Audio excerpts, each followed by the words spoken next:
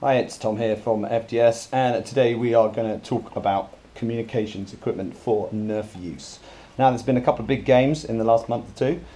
We've had Battle of Britain, and a big thanks to Mr. Crane, Old Man Nerf, and Jay, and all the other guys who contributed to that, and FDT for the sponsorship of the smoke grenades and other bits and pieces. So with that in mind, we had some big games. I thought I'd look at basic communications gear that you can use in your games and why you should use it. So you can see we've got a range of stuff. The obvious question is, why do I need to communicate in Nerf? Well, if you are playing in a game with a larger playing field, it doesn't matter how big or small the game is, and your voice will only carry so far. And if you want to keep doing that for more than 5 minutes, you are going to need to either strengthen your voice or use lots of hand signals and waving, which does work. And the BritNerf technical manual's got a section on hand communications, so our little field manual there. If you are going to use that, obviously other people can see you, and that leaves you still needing to get hold of your friends, and sometimes in a larger game they can be spread over a very wide area. So with that in mind, we'll go straight into tier 1 of Nerf comms, which is the phone, represented in this case by a trusty brick. And now obviously a phone has got quite powerful communication tools often, but it's limited by the mobile network. Where I live, the mobile network is not very complete, and certainly some of the more remote places or places where there is difficulties like Dartmoor, and obviously you're required to ring if you run out of credit, if you're on a pay-as-you-go, or if you run out of minutes on other things, or you pound your contract out. Obviously your phone can get expensive, so put that to one side for a minute. Now that brings us on to radios. I am not going to go into the high-end digital stuff. You can spend a lot of money on radios. If you're working at a professional level, this is not for you. So if you're a professional communications specialist and you have access to digital radios, then what the hell are you doing looking at this video? Go off and play with your nice shiny stuff. Everything on the board here is available for less than $50 all in per person, some of it considerably less. So we're going to start with the kind of basic walkie-talkie. Now, these were introduced to the world sometime back in the 70s, and I remember being very excited when I found my first pair in Tandy, or if you're in America, Radio Shack, like the ones that are used in Back to the Future, and expecting to be able to call my friend on the other side of town by just popping up my aerial. But actually they don't work like that.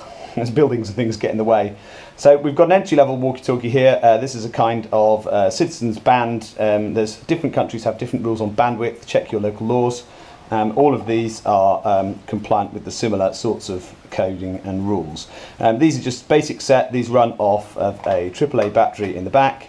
You can get rechargeable batteries for some of the smaller ones. They start from $10 to $20 for a pair, or if you're in the UK, you can get them for about 15 to 20 quid for a pair, tops. Much less than that sometimes for some of these. This particular one came as a pair, and somebody had put them up with offers, and I think my father-in-law got them for the equivalent of about $2. These have got a number of channels, volume and modes. Some of them are earpiece compatible. This particular one is. You need to get the correct earpiece for your model, as not all earpieces are compatible. Downsides about these smaller radios: short range, relatively low power, require batteries. Nobody likes their radio battery running out in the middle of a game and having to replenish them from consumer batteries. However, on the plus side, they are cheap, they're easy, you can carry them round, everybody knows how they work, they require no programming or additional work, and you can use them straight out the box. And now we move on to a kind of basic squad radios. Now these are Baofeng, which are a Chinese make. There are lots of other alternative Chinese makes, but we've chosen the Baofengs because you can get the programming software for them. I must warn everybody that these are illegal in the UK as they come out of the box. You cannot use them in the UK as they come out of the box. The frequencies are set for other countries, and the same, you should check your local laws. That's why the programming cable is important. Programming cable just goes in the side here and connects the radio to a PC. It only is compatible with Windows, and there are loads of videos on YouTube about how to program these for your local regions. If you're in the UK, BritNerf has a community programming service, and you just need to go and put a question up on there. Now, the advantages about these over this are greater range, better aerial. These are slightly more powerful, and also they've got a standard headset plug. Now, they come with this headset, which is basically a multi-sided in-ear type headphone. You can adjust this height, really nice, that all moves, and it basically, that sits into your ear, that sits over the back of your ear, and then like a mobile phone headset, it just kind of comes down with a little clip-on push to talk, And obviously you can place that push to talk somewhere convenient, and then the plug goes into the side like that. And that sets you up. You can fit that in a standard radio pouch, Condor one, any of the military surplus radio pouches, that'll work. And that gives you, that's what you get in the box usually, and you get a couple of those for under $30. I've seen these for as little as $25 for a pair, sometimes lower if you get offers. You can buy singles, you can get them with the programming software and all the bits included, and there are lots of headset designs for these. So now we go on to the next tier of headsets, which are a couple of different designs, and those are boom mic headsets. This is an entry-level boom mic headset, and basically this works rather like the other one in that it sits with a little earbud in the ear, and then there's a boom mic down the side. There are also those kind of operator style ones with a little flexi cable and an in-ear bead. Some of them have a wrist push to talk. It's basically up to personal preference. They're all around the same. They're all under $10 these, and the quality is much of a muchness. Although I like this one, has a really big push to talk, which if you've got gloved hands, or if you're like me and you've got sausage fingers, it's quite good. And this one's right hand ear only. I tend to put mine in my off ear. So my left ear is already damaged, so it doesn't really matter that much if it's going to have a radio in it. That's worth considering, is to have which side of the ear it's going to go on. These are better because if they move the mic closer to your mouth, it's easier to get a clear, coherent transmission. Now we move on to the third tier of headset, the tactical operator styly, and this incorporates a full over-ear muff. This is a copy of the Peltor system used by forces throughout the world. Peltor are a manufacturer of high-end headsets, and the genuine Peltor ones are amazing, and they cost an absolute fortune. But that will cover your head, and you will end up looking a little bit like a movie radio operator. Not everybody likes those.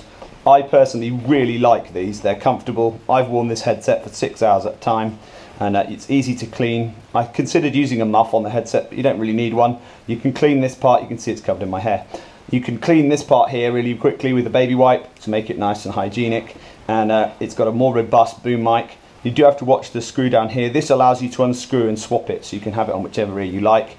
You can get a variety of different headbands for these. You can get them in cool colours. And I made this whole new elastic system. I just rebuilt mine because I didn't like the one it came with. A lot of the cheaper ones come with a cheaper over-the-head set, so just bear that in mind if you're going to buy one of those. And then you have a push-to-talk, or PTT. Now you can see the size difference. That's a man-size PTT, and this comes with a Velcro, and it's also got a clip. The clip's really strong. You've got a crocodile clip on the back, and it's got Velcro. You can attach that wherever you like, and then it's got a standard jack attachment here, which means that you can leave the push to talk. What we all do is we leave the push to talk threaded into our rigs, and then you can gently unplug the headset unit using the large jack plug. Do not pull the wire, pull the plug, right? That's what this section is for. If you want to break your push to talk and keep buying a new one, pull on that wire. That's the downside about those, is that you do have to then run the wiring through your clothing or your rigs, otherwise it can get in the way. So those headsets work with the other two, both these two radios. Now we move on to the top of the line. These are a squad leader radio, or if you're a marshal, a pair of these will run you for about $40, maybe $50, depending on which model you get.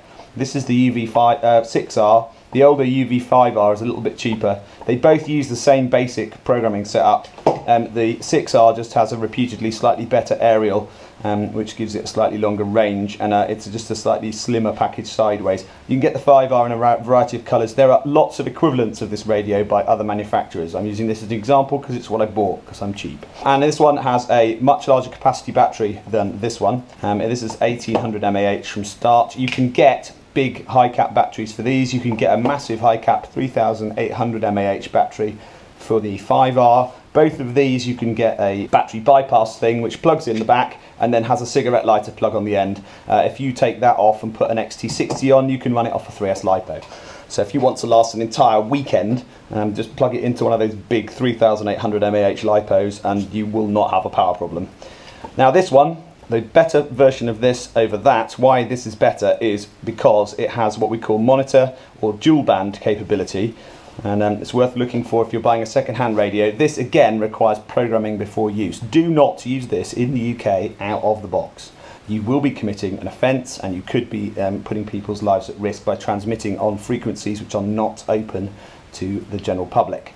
You could create radio interference, and if you do that, you can get a visit. So do not use them without getting them reprogrammed. Again, the same programming software works for this one and this one. You have to tear this one right down to the kind of bare software and get a bit more involved in it. The guy who programmed this for me had a bit of a busy time trying to get it to work, but he said he can do it. So these you can reprogram. Now the advantage about a monitor setup is it's dual band. I'll just turn this on and we'll see if we can show you the screen. Channel mode. So it talks, which is annoying. Obviously it gives your position away if it does that. Now what you've got here is you've got the two frequencies and you can change these. At the moment it's set to channel 8 monitor, which is the top one, and transmit on channel 4, and you can move the channel up and down by unlocking it. Unlock. 5. 4. Lock. And then I can change between the two, so I can change to the other one. Unlock. So I've now moved, I've pushed A, B, and I'm now changing the top channel. 7. 6. 7. 8. Back to the bottom one, lock it. Lock.